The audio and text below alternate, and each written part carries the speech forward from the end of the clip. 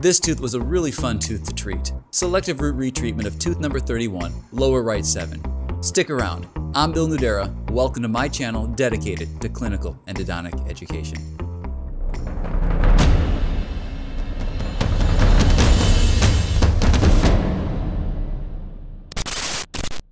The tooth was diagnosed with previous root canal treatment and asymptomatic apical periodontitis. It has a full coverage restoration, and it appears that the marginal integrity is sound. It's a distal abutment for a mandibular removable partial denture, and that's a huge post in that distal canal. The intraoral evaluation shows no signs of swelling or infection, no palpation tenderness with no deep probing depths. And here are the highlights from the CBCT scan. We can see that there's an area of low density associated with both those mesial and distal roots.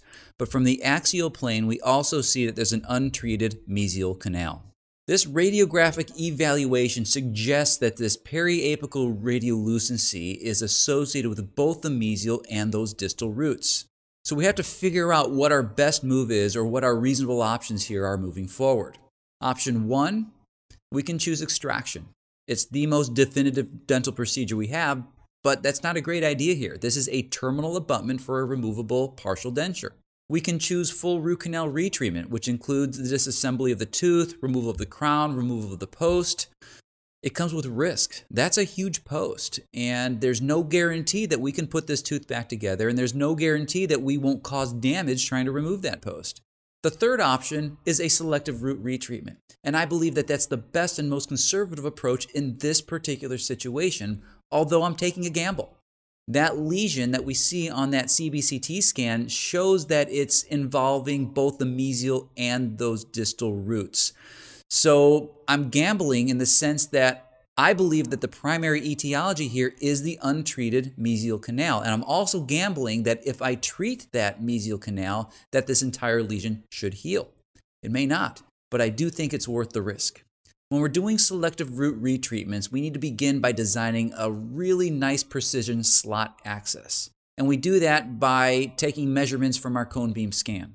We can do this from the axial plane by measuring the level of where the target anatomy is, and then we also take our coronal or sagittal plane, whichever shows it more clearly, and estimate a target vertical depth. We can take those measurements from that cone beam scan and translate them to the occlusal table with a periodontal probe, so we have a good starting target position for that precision slot access. My goal for this precision slot access was not only to pinpoint the untreated anatomy, but I also tried to design it to avoid damage to that mesial rest. The access was then slowly advanced to that target vertical depth, and then bam, there's the gutta percha in that mesial canal. I felt like an endodontic sniper, popping right in exactly where I wanted to be. After removing a bit of the gutta percha, I knew exactly where I needed to start looking for that second canal. Once I found that canal, I was able to get to length pretty easily and establish a confirmed working length.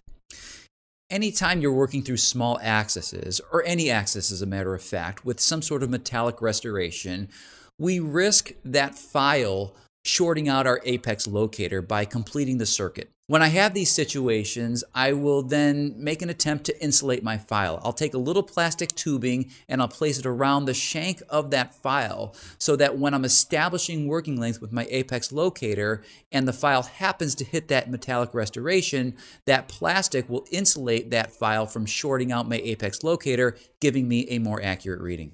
I'll make a short little video on how I insulate my files, and I'll place it in the description below. So if you look for it today and it's not there yet, stay tuned, it's coming. Whenever I'm retreating a case and there's unaddressed anatomy, I always try to treat that unaddressed anatomy first. I prepare that canal system to its completion, and I place sodium hypochlorite in there and allow it to soak to try to leverage my time prior to removing the obturation material from the other canals. I call this endodontic multitasking. The sodium hypochlorite doing its work while I'm moving on doing something else. Once both canals are fully prepared, I then run through my disinfection protocol. With a small access like this, obturation is also going to be a little bit tricky. I'm using a single cone obturation technique, and I'll inject the sealer into both canals first, but I'll place a cone in one canal. And I'll sear off that cone, and I'll try to make sure that it's weighted towards one side so I'm not blocking out that other canal and I can still visualize it. Took a cone fit to verify my treatment. I was happy with the way things looked, so then I seared the gutta percha off at the level of the orifice. This was such a fun case for me because I was able to treat this entire mesial root complex through a small precision slot access of 1.5 by 1 millimeter. I closed the access with a bonded dual cure modified glass ionomer and placed the patient on recall. Here's the final, and now we wait. I just completed this case recently, and I plan on getting this patient back in about 6 months in order to understand how the healing process is going. There's a chance that we may have to do more with this case, but at this point in time, I believe that the selective root retreatment process is a nice conservative option and expandable. If we have to go in and do a full disassembly, I'm prepared to do it, but let's try the conservative pathway first. Well, I hope you've enjoyed this video presentation of mine today, and I look forward to seeing you on future videos that I post. If you haven't already, don't forget to hit that subscribe button. I'm Bill Nudera. Thanks for watching.